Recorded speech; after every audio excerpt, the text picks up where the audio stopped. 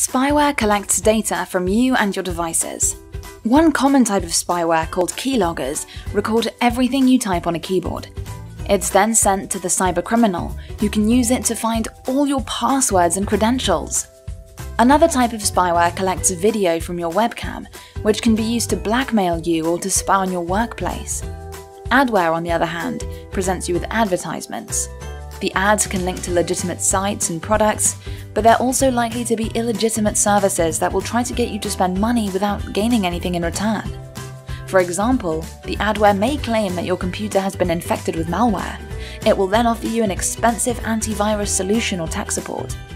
Adware may also use phishing techniques and pose as legitimate services and products, but then link to fake websites.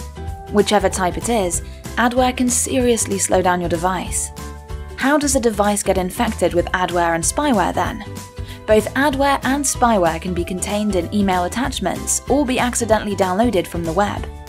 Third-party apps may also contain spyware and adware. If you suspect you have spyware or adware, the best thing to do is to back up your data and reset your device to factory settings. To prevent gaining spyware or adware in the future, you should avoid clicking any unexpected email attachments or links that you weren't expecting.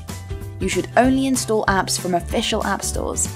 And always keep your device's operating systems, programs, and antivirus up to date.